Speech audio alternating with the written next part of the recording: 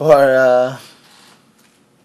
a few things, this season is probably the most emotional one in my career.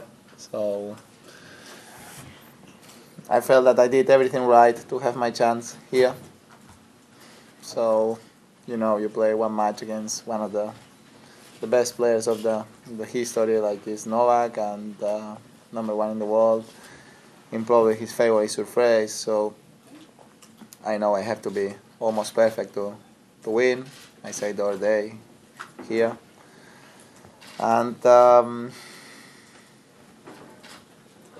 means a lot for me have this trophy for me today with me today. It's just amazing, very very happy, and just thank you very much everybody who helped me to make that possible.